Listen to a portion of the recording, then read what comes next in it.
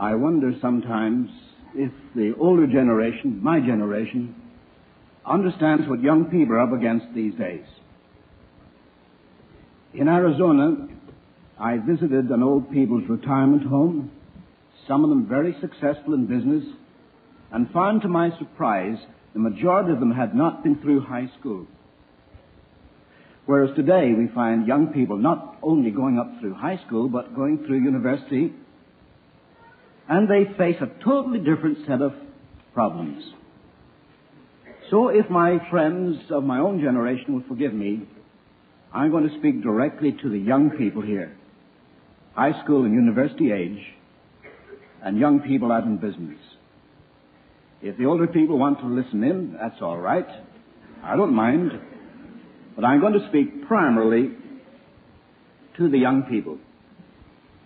I flew into Irkutsk, capital of Siberia, first day of spring. The temperature was 25 degrees below zero. I wanted to see Lake Baikal, the deepest freshwater lake in the world. They arranged for a university student to take me out there. Lake Baikal is the size of Switzerland, but it's a mile deep. If there are any Canadians or Americans here, you may be surprised to know that Lake Baikal holds more water than all the North American lakes put together. I got engaged in conversation with Sasha Sergeyevich. Now, I assure you, to talk to a communist in Russia is quite different than speaking to people who have been brought up in a Christian tradition. You cannot begin by saying, do you know that God loves you and has a plan for your life? They'd simply turn you off by saying, I don't believe there is a God. But I determined to engage Sasha in conversation. He said to me, have you learned any Russian, sir? I said, yes, 12 words. And I said in Russian, good morning, good evening, goodbye, tea with lemon, thank you, and Slava Bogu. Slava Bogu? Where'd you learn that? I said, is that not good Russian? Oh, he said, yes, very idiomatic but old-fashioned. Now, Slava Bogu is the Russian way of saying, praise the Lord. Actually, it means glory to God. They just say, glory to God. Slava Bogu. He said, where did you learn that?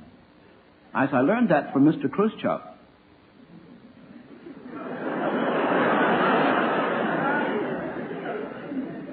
Please, he said. I said, now I have a friend living in Kansas City, right in the middle of the United States. His mother was born in Russia, but she was completely deaf.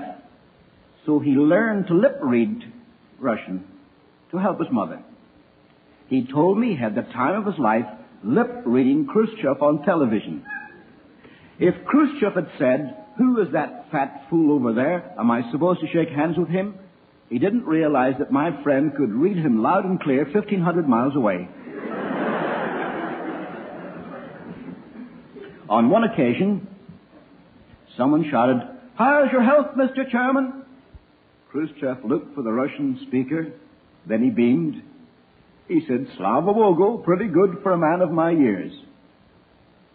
On another occasion, someone shouted, what do you predict in Russian-American relations in the next 10 years? And he said, God only knows. On one occasion, he said with an engaging smile, my dear American friends. He waited for his interpreter. May I quote an old Russian proverb? Whatsoever a man soweth, that shall he also reap. Sasha said to me, that is an old Russian proverb. I said, that's a verse from the Bible. I said, outside your university, I saw a sign that said, whoever does not work shall not eat. Well, he said, Lenin said that. I said, the apostle said that first.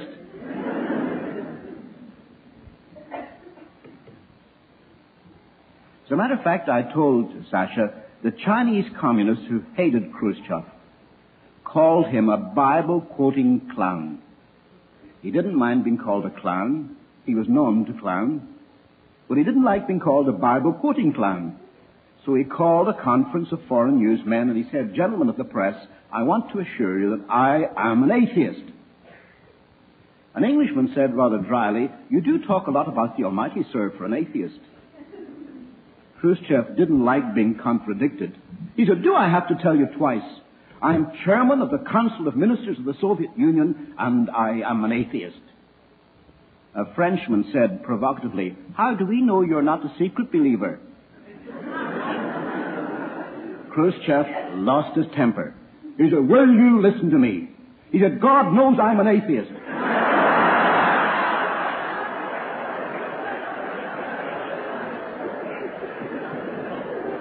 Now, Sasha laughed too, but he said that was just conversation. He said, "I'm an atheist, and sometimes I say, 'God help us,' but I don't mean it." I said, "Granted, the man is an atheist.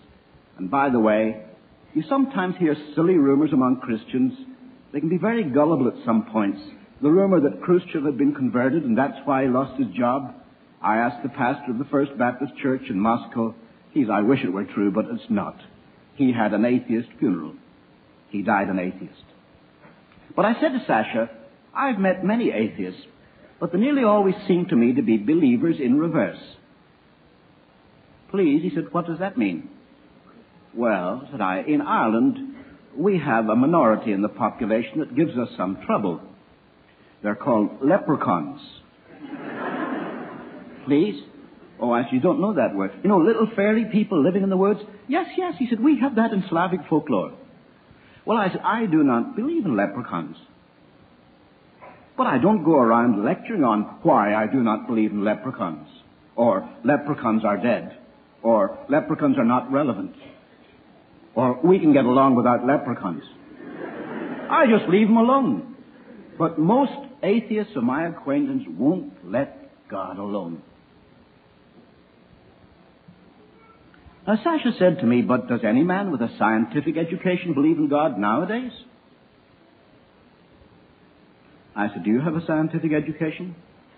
"No, sir." He said, "I'm a language major, but I've studied some science." I said, "Me too. I did my master's degree in geology, which is a very exact science. I'm a fellow of the American Scientific Affiliation." And I gave him my card, which I printed up specially for the occasion.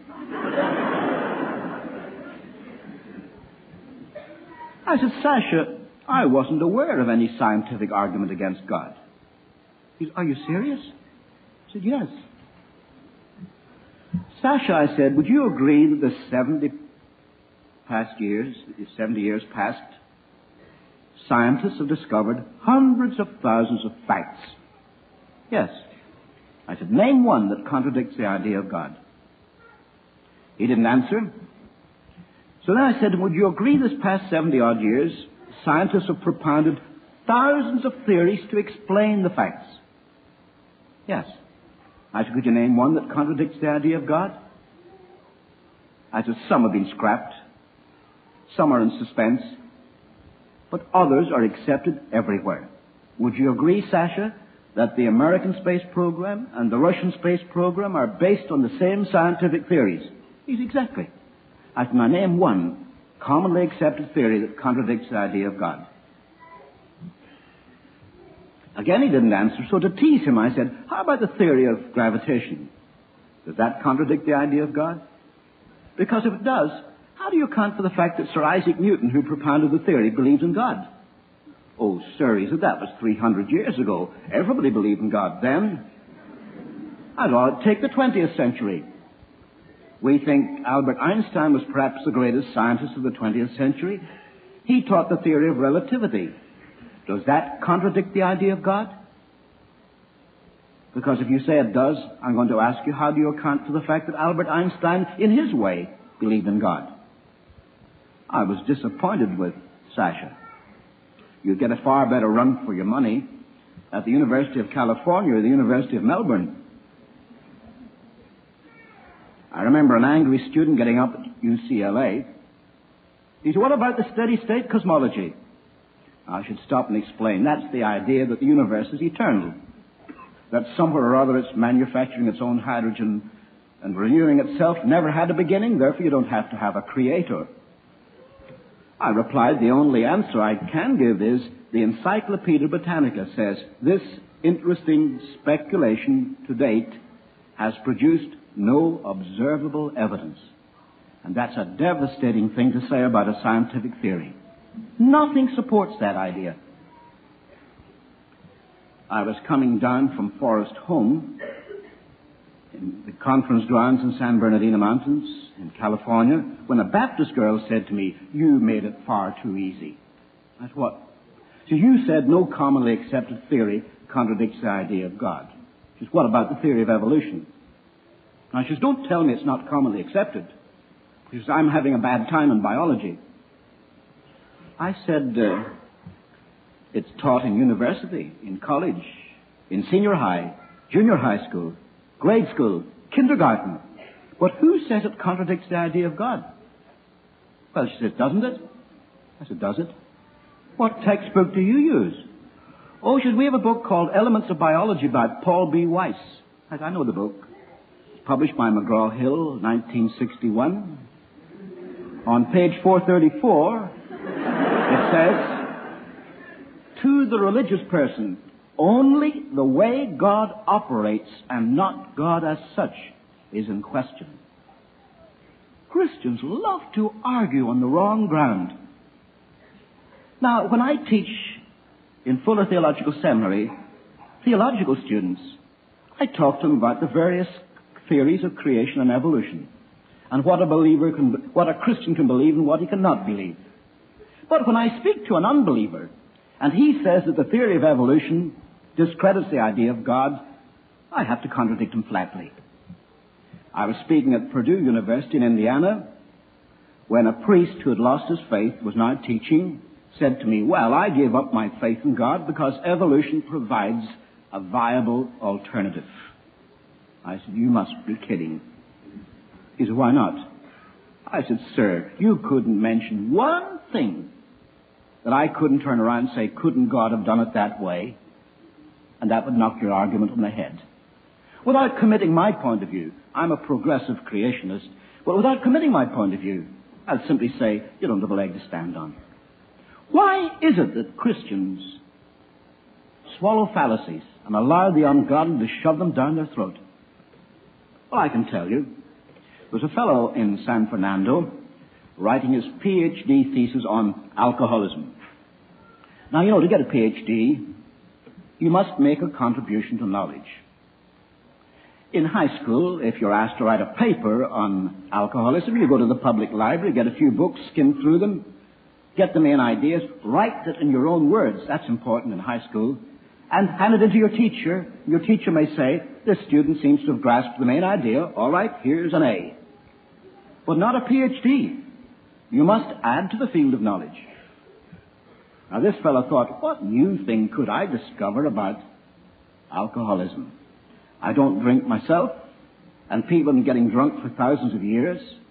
Then the thought occurred to him, if I could discover the common denominator in drunkenness, perhaps I could discover the cause of alcoholism. His supervisor said, "That's a good idea, work on it." He didn't drink, but he found an old fellow on Skid Row who was willing to do all the research for him for nothing but the raw material. On Monday, he got drunk with whiskey and soda.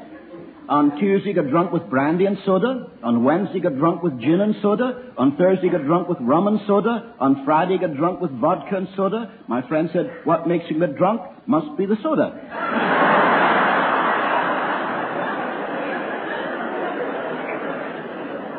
Now, that's an obvious fallacy. Yet Christians, not only communists in Siberia, but Christians in California or Victoria, swallow fallacies like that.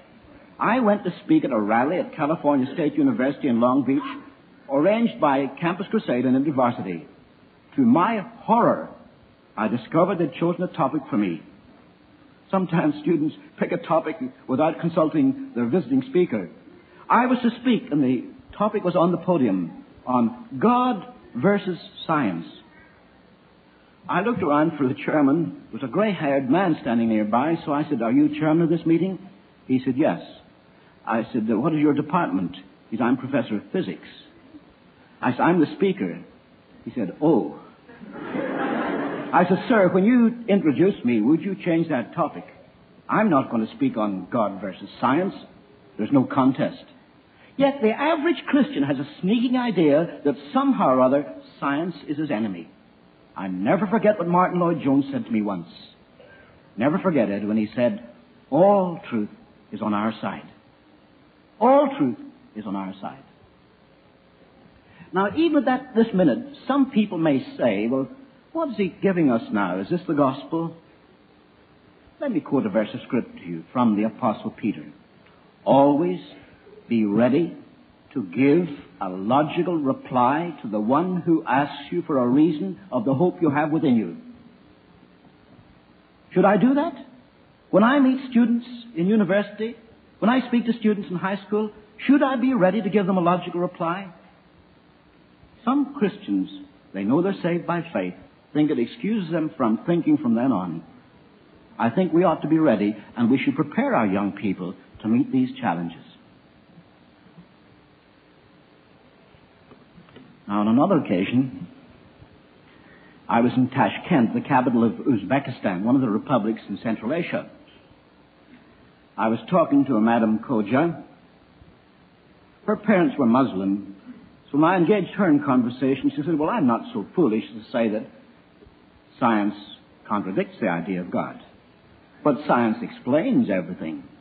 That makes the idea of God quite superfluous. I said, science explains everything?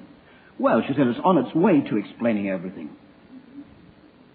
I said, now granted, science does explain many things that uneducated people have attributed to God.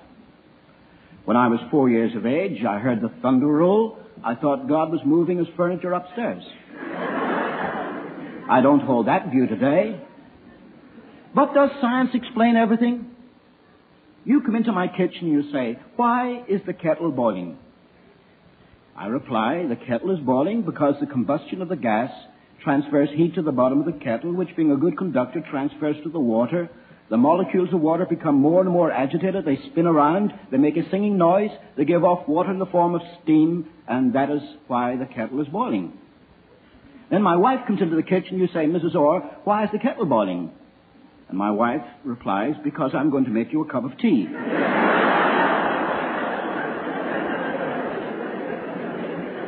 Now, the more you think about it, the more you realize I didn't tell you why the kettle is boiling. I told you how the kettle is boiling.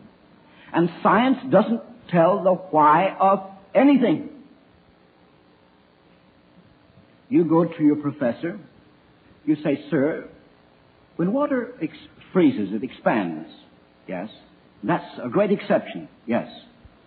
And it forms ice and floats to the top. Yes. Why? What do you think he'll say? He'll say, I'm not here to tell you why. That's the way it does. He only tells you how. We have to turn to philosophy, or better still, to divine revelation to find out the why of a lot of things. But there's another fallacy, that science has made our faith superfluous. When science doesn't answer one question.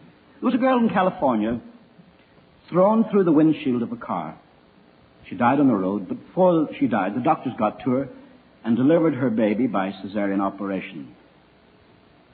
Now, the unborn baby is protected by what's called the amniotic sac, which contains a fluid that's called the amniotic fluid. What's the purpose of this? Well, it protects the baby. That's why the baby survived and the mother was killed. Why does it do this? Do you think that millions of years ago, a lot of cells got together and said, fellas, if we cooperate, we can really lick this problem? Of course not.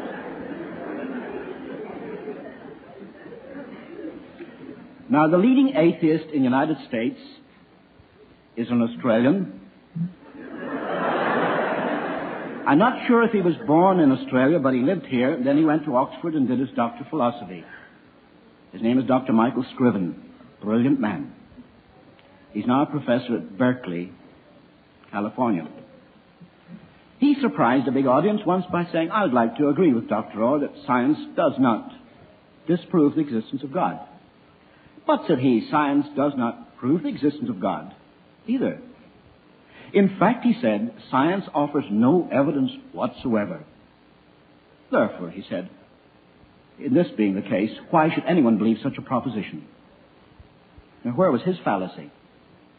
Well, he was assuming that the only evidence is scientific evidence.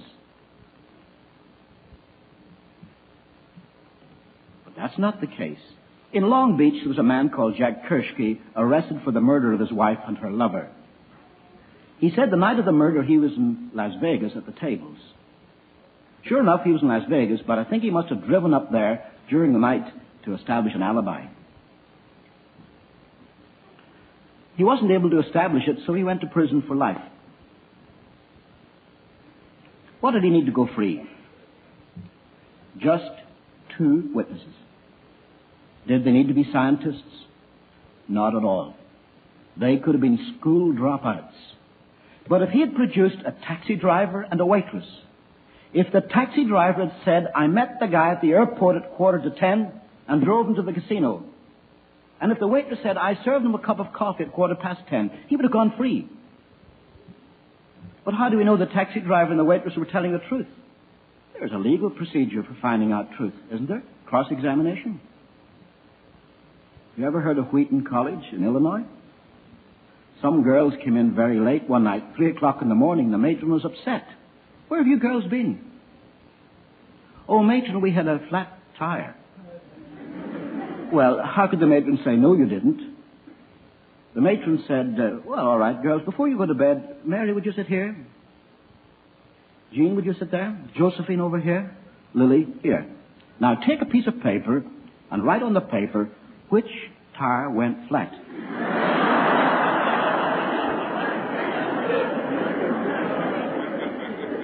Our Christian faith is based on the evidence of eyewitnesses. You said, but that happened a long time ago. There's such a thing as historical evidence. Now, let's see. This is the bicentennial year of the independence of the United States. Let's see how much American history you know. George Washington once cut down a tree. What kind of tree? A cherry tree. Now, how do we know that's true? Well, everybody knows that. But historians got busy on this, and they discovered that in the 18th century, in which George Washington lived and died, no one had ever heard that story. He didn't write it down. It's not in his diary. It's not in the records of Congress. It's not in the records of the Continental Army. He never told Martha. Where did it come from? Last year, I saw the story in the New York Times. It said, we need a president who can say, sir, I cannot tell a lie. That was a reference to the cherry tree. 1975. But here it is, 1943, 1921, 1887. Right back, the first time that story appeared in print was in the writings of an enterprising Virginian called Parson Weems, who wrote fiction for children. It's a story. A legend. But did George Washington cross the river Delaware one very cold Christmas Eve? Is that a legend too? Oh no. That's in his letters. That's in his diary. That's in the records of Congress. That's in the records of the Continental Army. That's in the records of the British Army. George III's Hessian regiments were camped at Trenton. They thought they were perfectly safe because of the terrible weather. Christmas Eve, they began to celebrate. They were getting drunk. They expected Santa Claus, and who should show up but George Washington? That's established. And our Christian faith is established that way. Don't let anyone tell you otherwise. Some people in our universities haven't read a book on the subject for 40 years. I would advise you young people, if you're interested in the documents, get F.F. Bruce's book, The Books and the Parchments. I was told when I was your age, I mean the age of the people I'm talking to, when I was your age, I was told that the Gospel of John was written in the 4th century. The most optimistic of the liberal scholars taught it was written in the end of the 2nd century, therefore written by somebody else other than John. But they wouldn't dare say that today. If it was written in the 4th century, how was St. Polycarp able to quote from it AD 105? Did the publishers send him an advance copy? Obviously not. And they found fragments of the Gospel of John from the 1st century. And William Albright, the great archaeologist from Johns Hopkins University, told Carl Henry, classmate of mine, that he was quite satisfied the Gospels were written in the lifetime of the apostles. They're for what we believe them to be.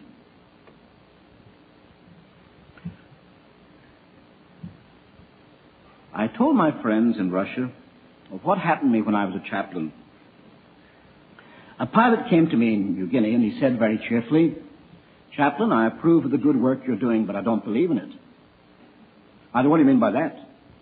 "Well," he said, "some GIs get scared during an air raid. They need a little bit of religion to help them through. But I'm an atheist. I don't believe there is a God, so I don't need any religion to help me." I said, "Are you really an atheist or are you just talking?" He said, "I'm an atheist. I say there is no God." I said, "Could I ask you a couple of questions?" He said, "Certainly." I said, "First of all, do you happen to know everything?" He said, "Are you kidding?" I said, "No, I'm serious." "Well," he said, "of course I don't know everything." He said, "Albert Einstein said that scientists are on the fringe of knowledge." He said, "I'll be modest. I'll admit that I'm on the fringe of the fringe." I said, "Good. Now, the second question is this. If you don't happen to know everything, is it conceivable that God could exist outside what you know?" He said, "Come again?" I said, "How much do you know?" "How much what?" "Knowledge. In relation to what?" "Total knowledge." "Would you settle for 10%? He said, "Don't be ridiculous." "Less than 1%. I said, "Call it 1%.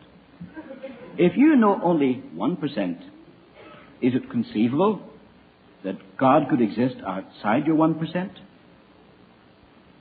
"Well," he said, "theoretically, yes. As you're a remarkable atheist. 5 minutes ago you said there is no God, now you say there could be one. Why don't you make up your mind?"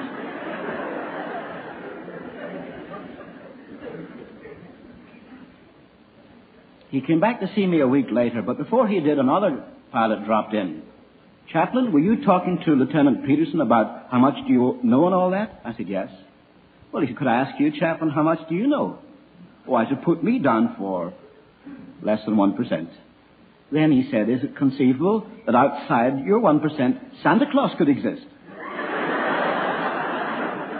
And I saw he had laid a trap for me. Mercifully, the phone rang. And I had an emergency call to the hospital. So I said, "Can you see me tomorrow?" "No," he said, "I'm flying tomorrow." I said, "Next day?" "Okay." When he came back, I said, "And what is your definition of Santa Claus?" "Well," he said, "you know." I said, "Supposing I don't know?"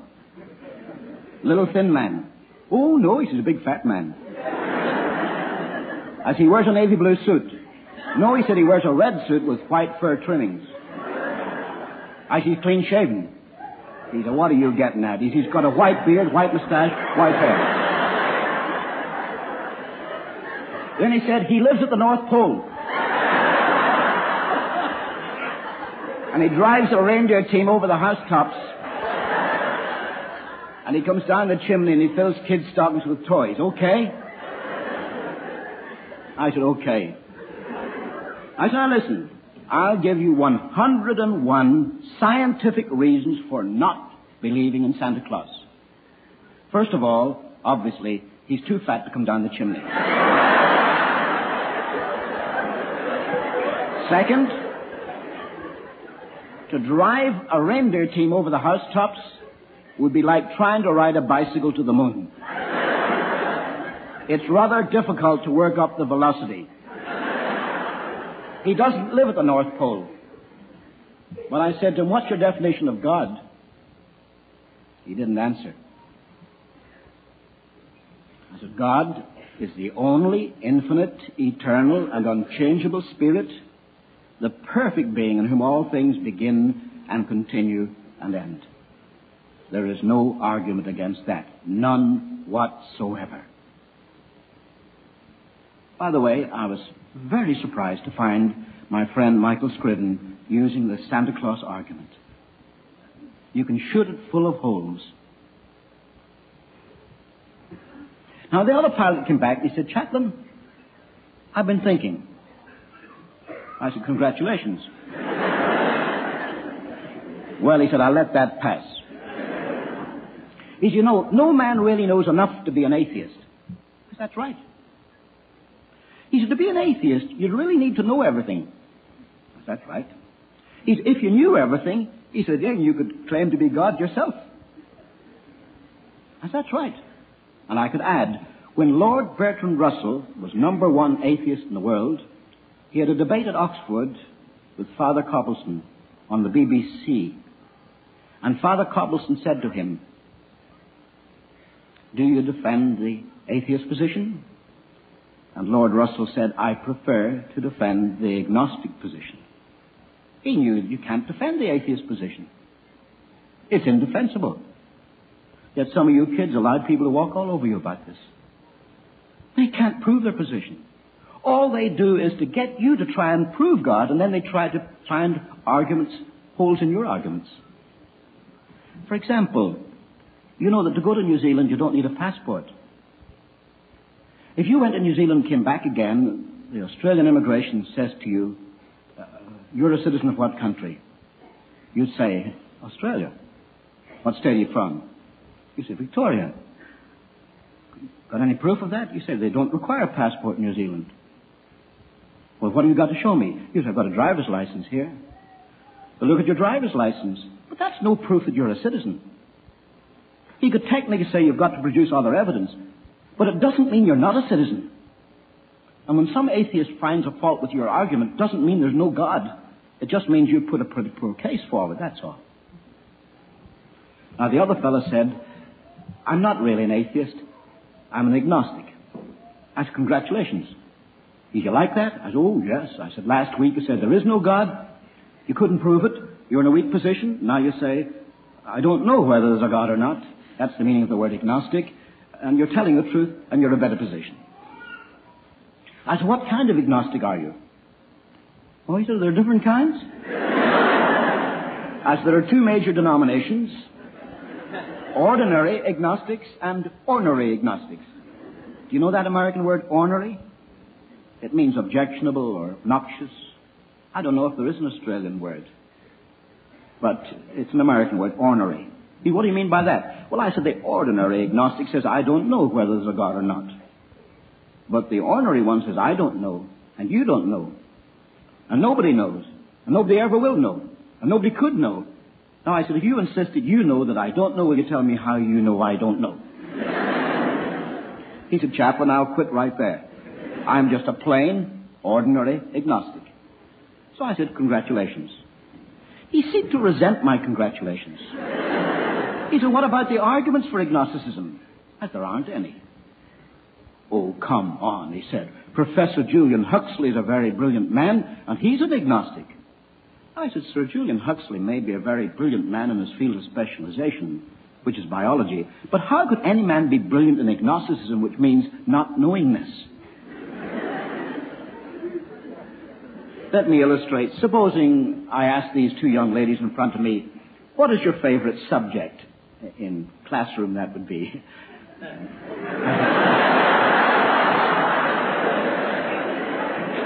And this girl says chemistry, and this one says literature. Let's say, for the sake of argument, this young lady is a straight A in chemistry, and this young lady is a straight A in literature.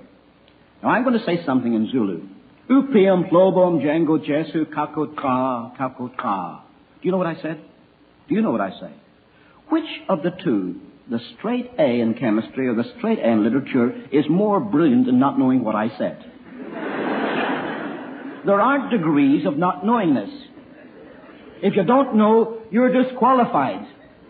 And the next time someone tells you, I'm an agnostic, you tell them, that means you admit you're disqualified.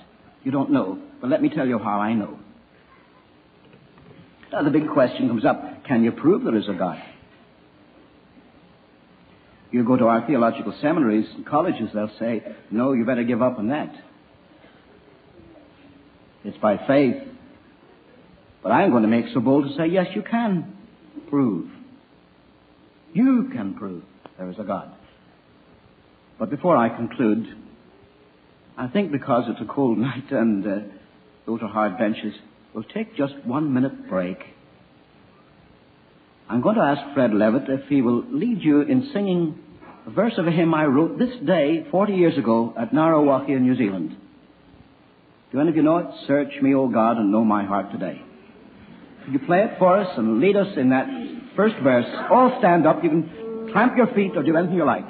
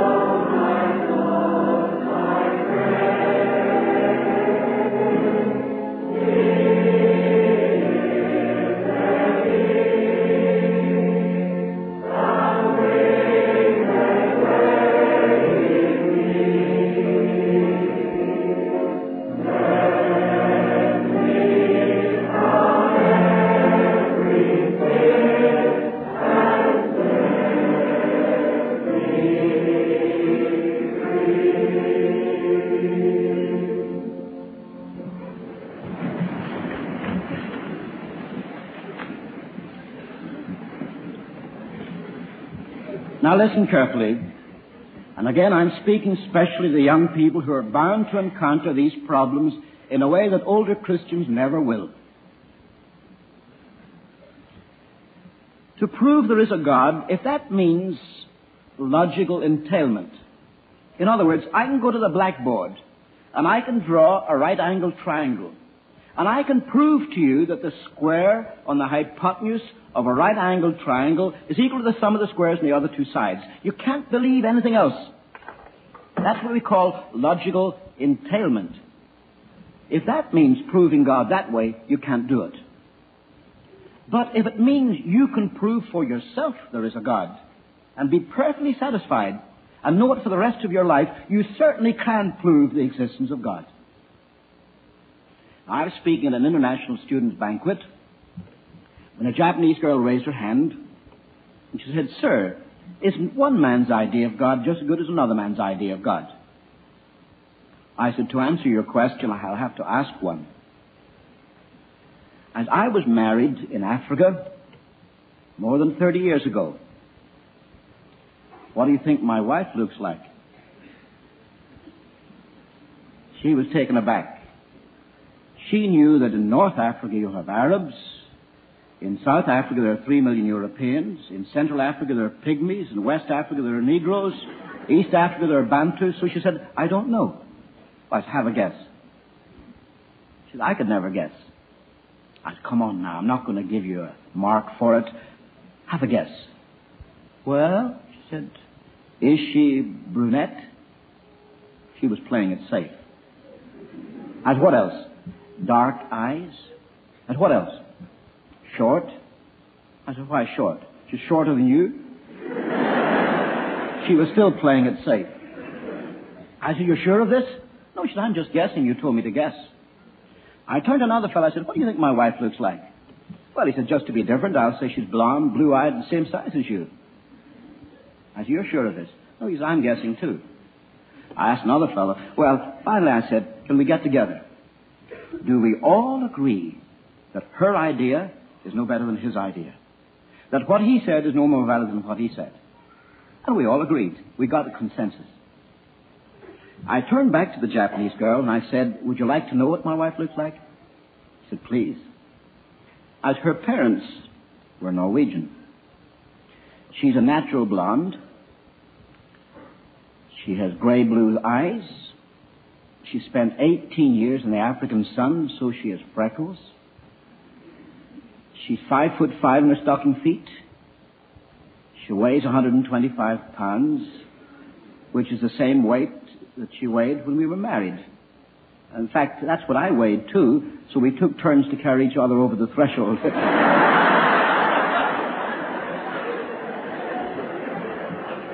Now, I said to the Japanese girl, would you say that your idea is just as good as my idea? And that what I said is no more important than what he said? She said, that's not fair. I said, what's not fair? She said, well, we were guessing. I said, what about me? She said, you're not guessing. I said, what am I doing? She said, you're informing us. I said, what gives me that privilege? She said, because you know. I said, exactly. The prophets of old didn't say, there must be somebody upstairs that likes me. No, Ezekiel said, the word of the Lord came unto me the second time. Moses said, God spoke these words. David said, though I walk through the valley of the shadow of death, I will fear no evil. Well, I said, you can believe it or not, but you have to admit they weren't guessing. They weren't speculating. They were not philosophizing. They claimed to know. I said, by the way, why did you believe me when I told you my wife was 5'5" and had freckles and so forth? Well, you had no reason to doubt you, sir. Well, I said, that's another point. The men that told us about Jesus Christ laid down their lives for him. And the highest revelation we have, the unsurpassed revelation of God, is in Jesus Christ. He said, he that has seen me hath seen the Father. This is not guessing. This we know. But as you have the privilege of accepting it or rejecting it. But she said, how do you know, sir? Oh, I said, we read a little book called the New Testament. Yes, but she said, I'm a Buddhist, or at least my folks are. She said, I don't know what I really believe. But she said, in the Buddhist religion, we've got legends, you know. As, for example, well, the Buddha's mother was an Indian princess. That I can believe. But they say that his father was a white elephant. That I find difficult to believe. Well, I said, that is a legend that came into Buddhism 500 years after the Buddha died. Besides, the white elephant is a sacred symbol to the Buddhists. Symbolical. One of the titles of the king of Thailand is the keeper of the white elephants. Well, she says, isn't the New Testament like that? I said, you haven't read it. Take the 3rd chapter of Luke. It says, in the 15th year of the Emperor Tiberius, when Pontius Pilate was governor of Judea, Herod prince of Galilee, Caiaphas and Annas being the high priests, actually there are 7 checkpoints. Now, if I said 100 years from now, well, I'll give you a right-up-to-date illustration. One of the best-known singers in the United States, not Bev Shea, but another one, sang on TV the other day, and I heard him. He said, dear friends, I'm going to sing for you a hymn written by Charles Wesley. Queen Victoria asked him to sing at her coronation, and he said, Your Majesty, not only will I sing for you, but I'll write a song, a hymn, for your coronation. He said, this is the song. And he sang, Oh, for 1,000 tongues to sing my great Redeemer's praise. Now, the only catch to the story is that Charles Wesley wrote the song in 1739, and Queen Victoria was crowned, I think, was 1837. And Charles Wesley was dead. You can check up on historical statements. And we have checked up on the New Testament. It's true.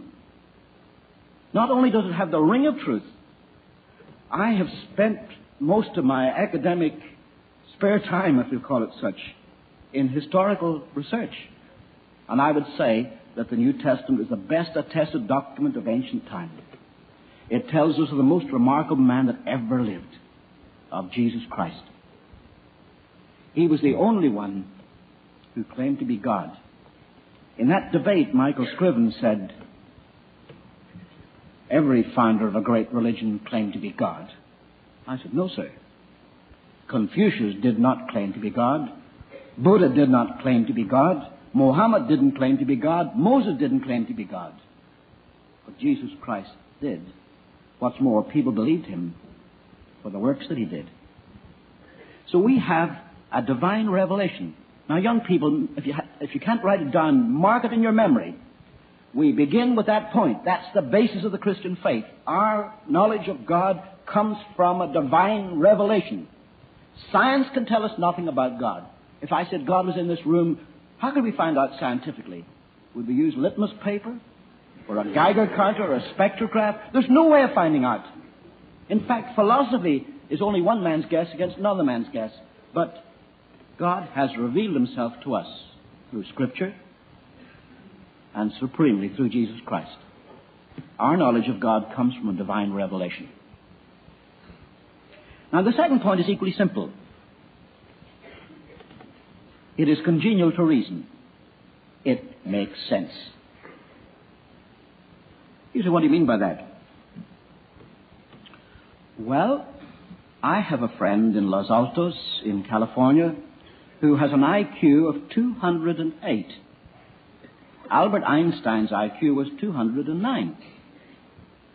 My friend, Dr. Gerhard Dirks, holds 240 patents for IBM computers. Let's say he's pretty smart. I asked him how he found faith. He said, through computers. It was such a strange thing to say. I said, please explain. Well, Orr, he said, what do you know about automation? I said, my wife has a dishwashing machine. She can tell whether it's, from the noise it's making, whether it's sudsing or rinsing.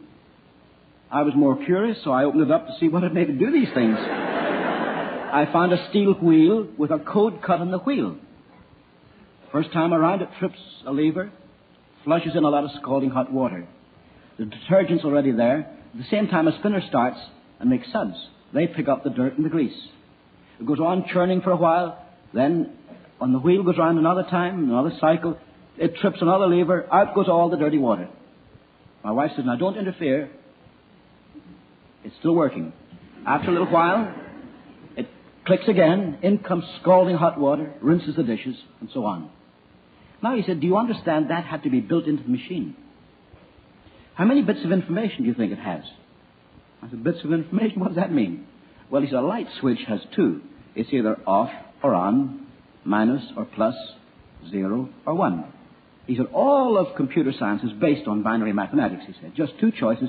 Ordinary mathematics is 1, 2, 3, 4, 5, 6, 7, 8, 9, and then 0, and then you repeat the series over again. But in computer science, in fact, all electrical equipment, it's based on 0, 1, 0, 1, 0, 1. Any number can be stated in figures like that. Now, he said, we can build a computer that can play chess. But he says, not worth it. It costs millions of dollars. A 17-year-old boy can play chess more economically. So he said, I made it my business. For instance, when they tell me we've got to make a computer that can do thus and so, I have to estimate the number of bits of information we need. He said, I tried to work out the number of bits of information for the human brain. He said, it's utterly staggering. In fact, he said, it's so fantastic. I thought, well, chance won't explain this.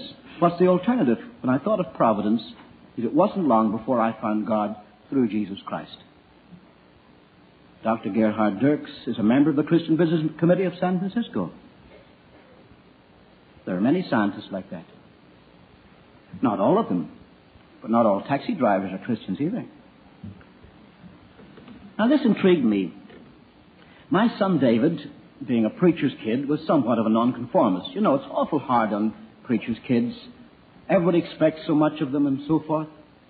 During the turmoil of the years back, he joined one of the militant groups at UCLA, the one that's called the ROTC. That's the Officers Training Corps. And he became a pilot, a jet pilot.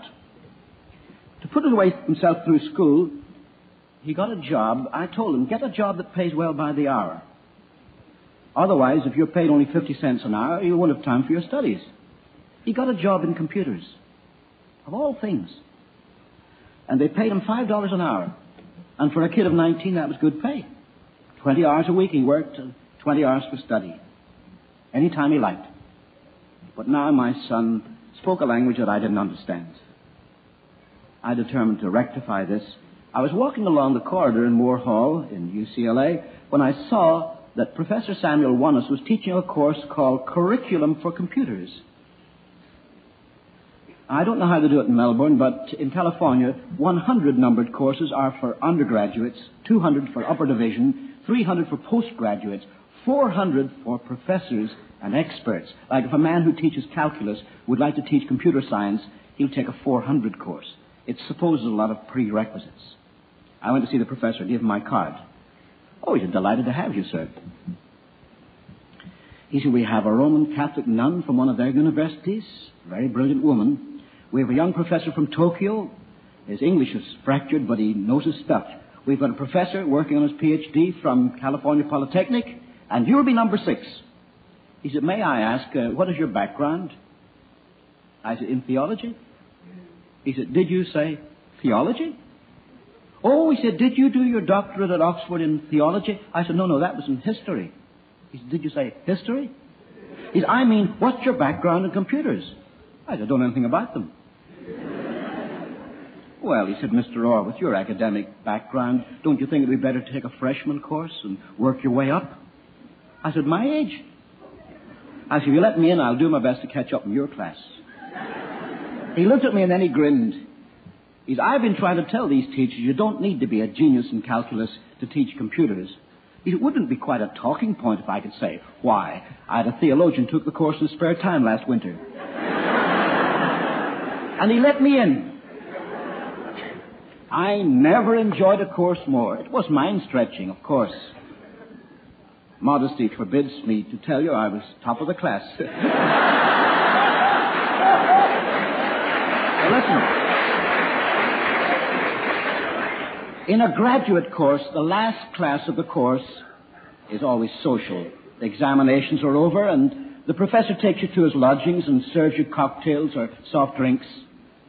I said, Dr. Wallace, I want to ask a question. Yes, or? Would you agree that a 17-year-old girl could be taught to feed a program to a computer? Yes, of course, he said. If she can punch cards, she can feed a computer. I said, could she write the program? No. He said, she'd have to know one of the computer languages, COBOL, Fortran, or PL1. He said, a programmer would have to do that. If the machine broke down, could you fix it? No, she'd have to call a technician. Could you design a computer? No, he said, an engineer would do that. What's the point?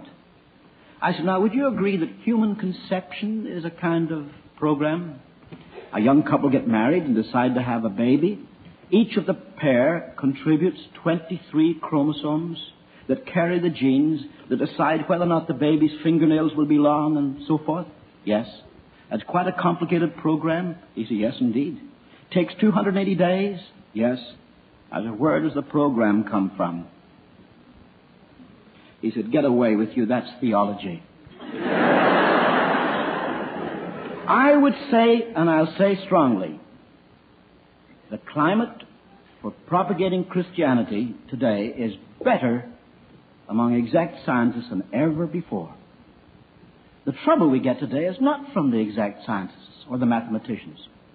It's from speculators in the speculative sciences, philosophy, and even theologians are giving us trouble because they're allowed to use their imagination and they're not tied to an exact discipline. I wish I had time to deal with the arguments, but I studied at a Jesuit university on one occasion. I found my Jesuit friends back then believed they could prove the existence of God, and they used, of course, St. Thomas Aquinas. There isn't time to go into all that, but I'll give you one sort of illustration. The argument from design, or the teleological argument, shows that there's a God because of the design in nature. Now, St. Thomas Aquinas put it in a very simple way. He said there's no other way to explain it, and I think Paley summed it up for us by saying if you find a stone on a heath, you don't have to explain it, it's just there. But if you find a watch, you can't say it just came there too.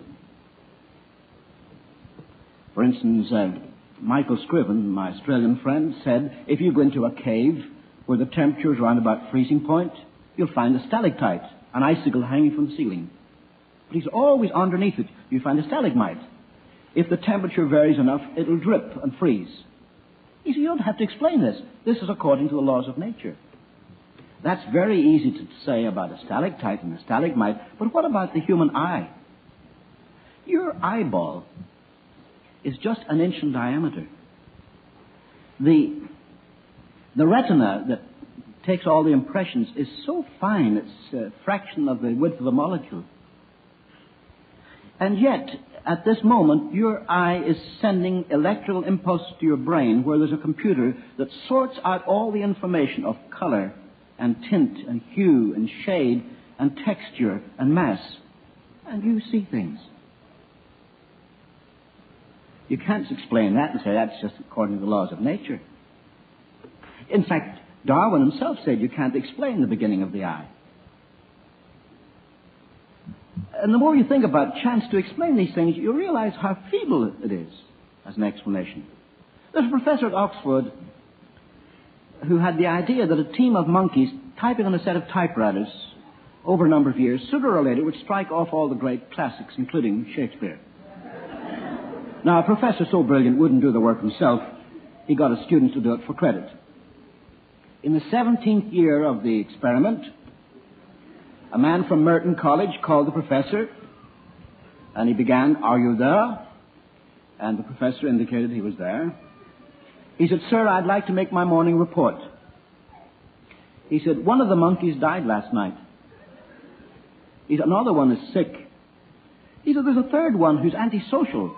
He goes around turning up all the others are typing." But he said, "The other 9 are typing away." "No, sir," he said, "it doesn't make any sense." He says, "Except for number 7. That's why I called urgently, sir." In number 7, he said, at 8:16 this morning, he typed the following: "To be or not to be, that is the Unsenquatsch."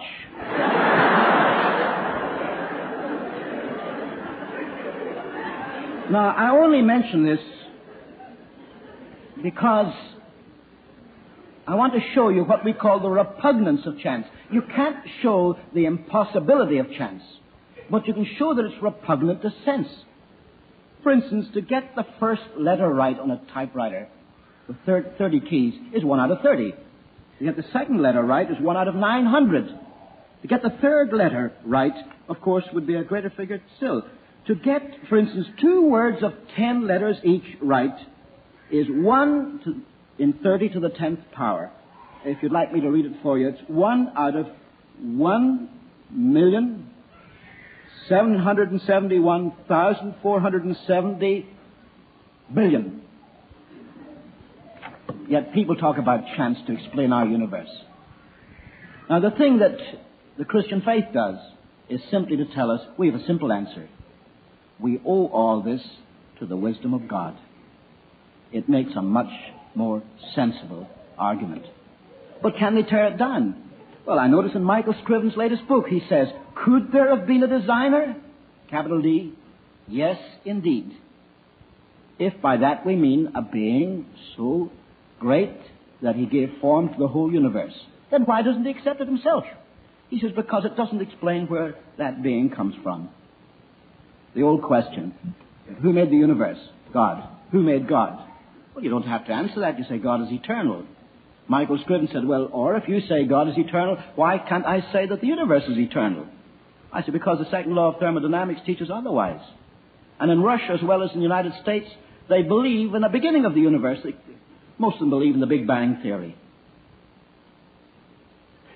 Now, I'd like to come to the third point and final. Are you kids following me? Revelation, reason, and now experience. You can verify the existence of God in your own experience. I was talking to a fellow on LSD, hard drugs. I said, what's it like? Man, he said, you're out of this world. It makes blue, a deep blue.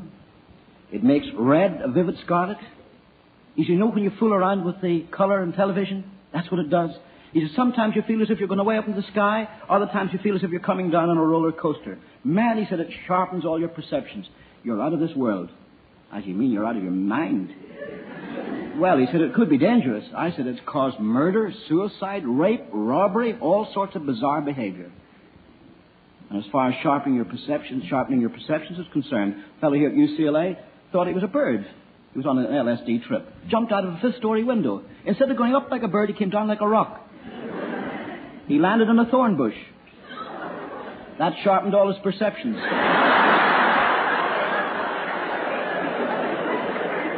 Now listen, I have never taken LSD in my life, but I believe it causes hallucinations. You? Why? Because there's enough evidence. Enough people have experienced it. Then who can really deny Christian experience? I knew a man that drank $7 worth of liquor a day. He had delirium tremens. He said he met God in a hotel room in Pennsylvania, all alone. His name is Tim Spencer, the converted songwriter, chairman of the Hollywood Christian Group. Died just last year, chairman of RCA Victor Records. I knew Jim Voss, the wiretapper, who worked with the gangsters. Today he's doing great Christian social work. That's Christian experience. You can number them by the millions. My friend Michael Scriven said, I don't deny Christian experience, but I can jolly well explain it. He's some mixed-up kid, goes to a Billy Graham rally, gets straightened out, jolly good thing, but I can explain it. I said, how do you explain it? He said, psychologically. And what makes you think you have the explanation? Sirhan Sirhan was arrested for the murder of Robert Kennedy. The defense got a psychiatrist to say that the reason why Sirhan Sirhan murdered Robert Kennedy was because he was in love with his mother. Sirhan Sirhan was in love with his mother. He hated his father. He transferred the hatred of his father to Robert Kennedy. That's why he murdered Robert Kennedy, so the poor guy wasn't to blame. Up got a psychiatrist for the prosecution who contradicted this. You can speculate all you like, but ask the man who has been changed. He'll tell you the same book that told him about Jesus Christ told him to repent and be converted, and he did. It worked. Now, I know that my wife loves me, but I don't know that I could prove it to you. Now, there are at least, I think, 3 people here, friends of mine from Kerrang, who have stayed in our home and know my wife and me to be a very happy couple. But the rest of you, I don't expect you would have the same evidence. But do I need to prove it to you? For me to enjoy this happy relationship, do I have to prove it to you? No. That's the thing about the Christian faith. God gives you, the chance of knowing for yourself.